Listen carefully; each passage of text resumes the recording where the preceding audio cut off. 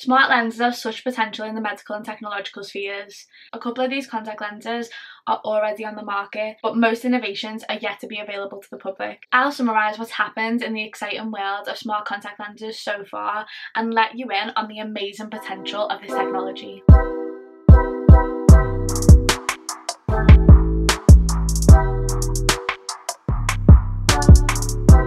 There are two main different types of smart lenses.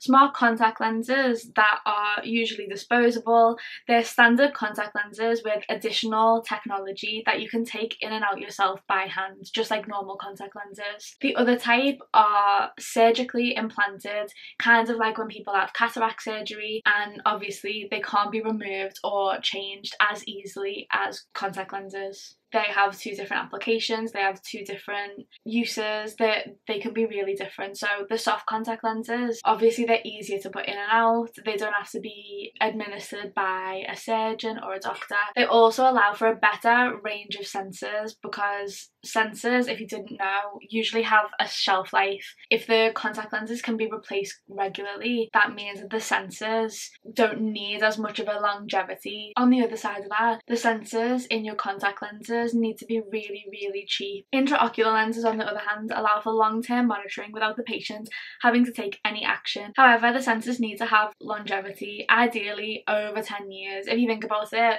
how long do you want to go between eye surgeries? As long as possible, surely. The medical applications of this technology are immense. If we take glucose, for example, glucose monitoring is really important in people with diabetes. Babak Parvis was the first to put glucose sensors into a contact lens back in 2011.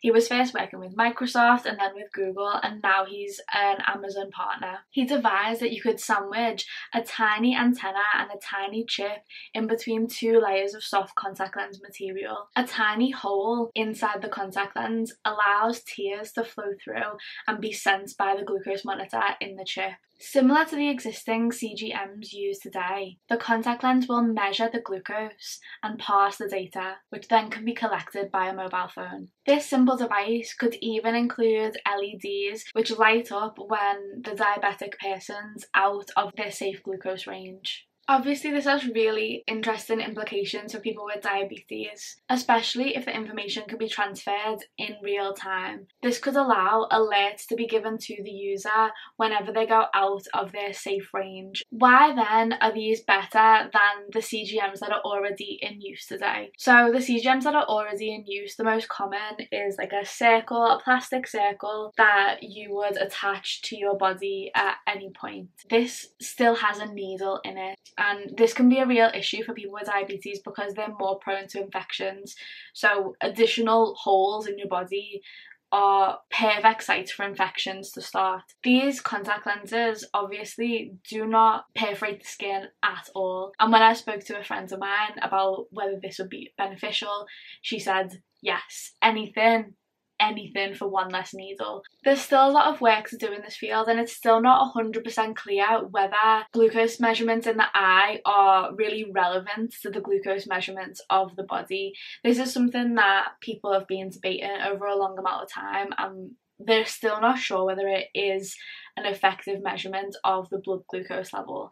So much so that Google actually left this race in 2019. They said, our clinical work on the glucose sensing lens demonstrated that there was insufficient consistency in our measurements of the correlation between tiered glucose and blood glucose concentrations to support the requirements of a medical device. However, many still continue to innovate in this sphere, so there's still hope, and I'm going to circle back to this later. So because of the location of the contact lens, they're obviously uniquely suited to test for eye diseases and eye conditions and treat them. Glaucoma affects 67 million people worldwide, and it's the leading cause of irreversible sight loss. It's caused by an increased intraocular pressure over a long period of time. The eye either produces too much fluid or the drainage of the eye isn't properly managed, which means that the pressure inside inside the eye is really high for a long period of time. This means essentially that the optic nerves are under a lot of pressure and can get damaged if it's left untreated for a long time. Current treatments for glaucoma rely on patient compliance. They have really bad side effects and their efficacy is really low. That's where the smart contact lenses come in. This smart contact lens by Bionode is one of the best examples of what smart contact lenses can do for eye health. The creator of Bionode LCC describes it best, saying, "Our device can electrically stimulate the muscles around Schlemm's canal, the structure where fluid leaves the eye, to decrease the impedance to flow and thus decrease the pressure. There's no surgery, it's not invasive, it's just a contact lens that you wear with a pair of glasses. It takes about 5 minutes to work and has no known side effects." It speaks for itself. That contact lens isn't on the market yet, but a smart contact lens already on the market in this area is the SensiMed Triggerfish. It's a disposable contact lens which measures the intraocular pressure. It's designed to be used over a 24-hour period and it can really help with diagnosis of glaucoma. Another application is in drug delivery. Some eye diseases can be treated with microfluidic components that deliver drugs on command. They obviously can't be of high volume, but they've got so much more efficiency compared to eye drops. The eyes are really good at flushing out foreign bodies, which means that when you use eye drops, although they initially give a high dose of the drug, there is very little of the drug left after a few seconds. The drug-eluting contact lenses continuously give a small dose, but because the rest of the drug is trapped inside the contact lens, released only when the lens breaks down, they last so much longer and the eye can absorb much more of the drug. Thera Optics, created by researchers at Harvard Medical School, releases drugs over time and can be used to treat a variety of different eye diseases. The lenses can be worn up to 2 weeks and have different options in terms of how much dosage is given over time. Sepsis is another issue that can be monitored using the eye. Early treatment of sepsis is imperative. It can be the difference between a course of antibiotics administered at home and multiple organ failure, ICU, or even death. It's a major killer in hospitals. Lactating tears is an early warning sign of sepsis and can be measured using smart contact lenses. Imagine a ward full of patients wearing these contact lenses. The medical professional in control of the ward could have maybe a tablet or a phone connected up to these contact lenses, and they could see at one glance if anyone is suffering from sepsis in the whole ward and immediately administer antibiotics. This is a really cool innovation that could save millions of lives. Now we get onto the technological applications. Mojo Lens is a really cool company that's realising the technological potential in smart contact lenses. Their website says it best. Through the use of augmented reality, data can be presented on displays built into glasses or a headset. You can see turn-by-turn directions while walking, important steps for replacing an unfamiliar machine part, or talking points for a presentation, all without holding a device or looking down at a screen. By using a wearable display, AR helps you keep your concentration by providing information heads up and hands-free.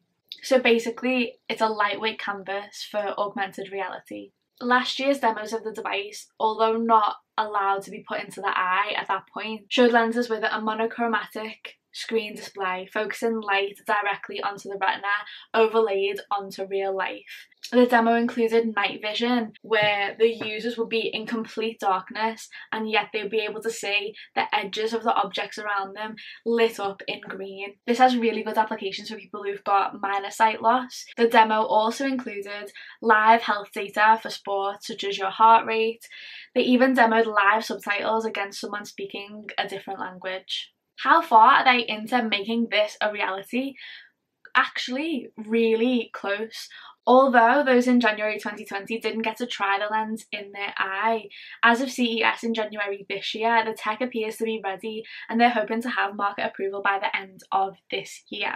What I find interesting about the Mojo contact lenses is that they've got a fake iris which covers over the technology that's in a deeper layer of the contact lens. At the moment, they only work with an intermediary device which connects the contact lens to the smartphone, such as technology embedded into into a hat, a pair of glasses, or a necklace. But for me, I think that doesn't really matter. The technology is there and it's the fastest way that anyone's got there so far. So I'm really impressed. And NASA seems to agree. They believe that the technology in the augmented reality contact lens, because it's the only thing at the moment that will fit inside an astronaut's helmet, they think it would be really applicable to space travel in the future. If we think more generally about the spec of a smart contact lens, it must measure around 14 millimeters in diameter, and it can only be between 100 and 200 micrometers thick. This is because it needs to allow the eyelid to slide across it seamlessly. That small curved disc must incorporate sensors as well as microelectronics to manage power consumption, control the sensor's operations, and transmit the sensor's readings to a device such as a smartphone. The biggest challenges recognised by the contact lens sector are supplying power to the contact lens, incorporating all the tech in miniature, and also ensuring that the sensors give reliable readings. If we start with the power, powering a teeny tiny object that floats on the eyeball surface is obviously going to be really difficult. Conventional batteries are inefficient for their size, and obviously it needs to be really small, and also the chemicals that are involved in batteries are really dangerous for humans. The most convenient way to transmit wireless power is through near field inductive coupling. This is the same method used to charge electric toothbrushes when you put it into the base station, and wireless charging mobile phones. In most of the prototypes where near field inductive coupling is used, the transmitting coil is in a pair of glasses, which for me, obviously it's the only option that they've got at the moment, so fair enough. But if you're wearing contact lenses, you don't also want to be wearing glasses, so for me that's a bit clunky. I think other people also find it clunky, and that's why they've gone into trying to find different methods of powering the smart contact lenses. At Ghent University in Belgium, Herbert de Smet's lab has inserted miniature photovoltaic cells into the contact lenses, so basically teeny tiny solar panels that are used to power the contact lens, which I think is really cool. Other researchers are exploring how to use piezoelectrics, aka turning movement into power. Another option is what Sweden's Malmö University has done, and they've developed a smart lens which has a fuel cell which runs on tears. They've used the chemicals in tears to power their smart contact lens. Like, how goth is that? Smart contact lenses need highly accurate sensors that can be manufactured cheaply, and as I said, biosensors that rely on enzymatic reactions decay really quickly, they denature, and they don't last very long. Glucose is a good example, and there are many challenges with glucose. There is such a minute amount of glucose in basal tears. Typical tear glucose levels are in the order of 0.1 to 0.6 millimoles, while glucose levels in the blood range from about 4 to 6 millimoles. Therefore, some researchers argue that tears simply don't contain enough information to be useful for diabetes monitoring. Other scientists counter by citing studies that examine tears using mass spectrometry, which found that glucose is present in tears in low but consistent levels. Those first scientists counter again and say, well, you can't fit a mass spectrometer into a contact lens, nor would you want to, and those sensors that you've got are nowhere near as accurate as a mass spectrometer. Studies in animals have shown a lag of about 13 minutes between a spike in blood glucose levels and a spike or dip in tear glucose levels. If the delay like this is really consistent, then that's fine, and they can put that into the calibration of the glucose monitor. However, if it changes or if it's different every single time, there's just no way to calibrate that. You really want a glucose tear measuring system that diabetics can rely on. In addition to that, if you're susceptible to really dangerous extreme glucose levels, you'll want to know straight away. You don't want to have to wait a specific 13 minutes or however long the delay is. You'll want to know straight away to stop you from being in that dangerous range as soon as possible. Another issue is the chemical composition of the 3 different types of tears. So there's basal tears, and they're the ones that are just like in your eye all the time. They just kind of lubricate the eye. There's tears caused by eye irritation, which come on when there's dust in the eye or maybe pollen, and they come on clear the eye. And there's the third one, which are just emotional tears. And these have 3 different chemical compositions, and if the glucose levels are inconsistent with basal tears, then it basically renders that contact lenses useless if it's hay fever season or you're watching an episode of Queer Eye. Another thing to consider is the social risk. People are really concerned these days with privacy, and a device that's in your eye all the time that potentially has a camera embedded into it, knows a lot of your personal information and can be connected to with just RFID may be quite insecure. Another risk is not being able to switch it off. A lot of people suffer these days with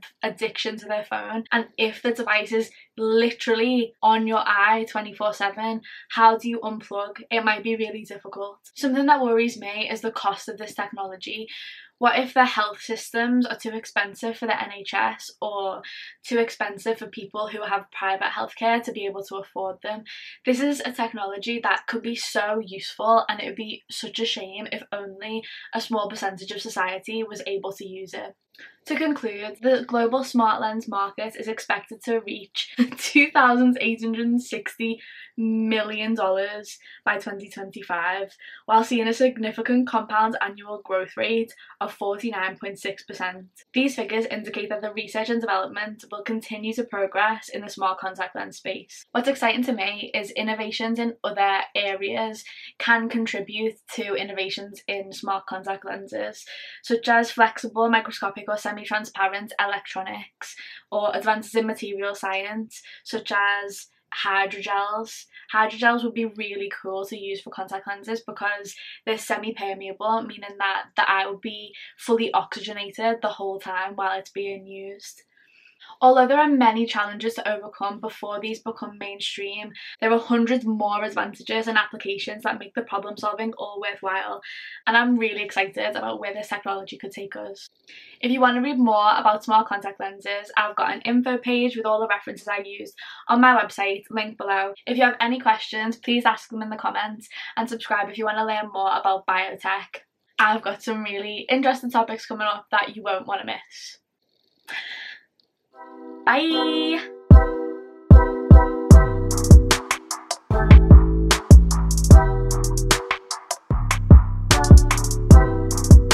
Our device can electrically stimulate the muscles around Schlem's canal. Okay.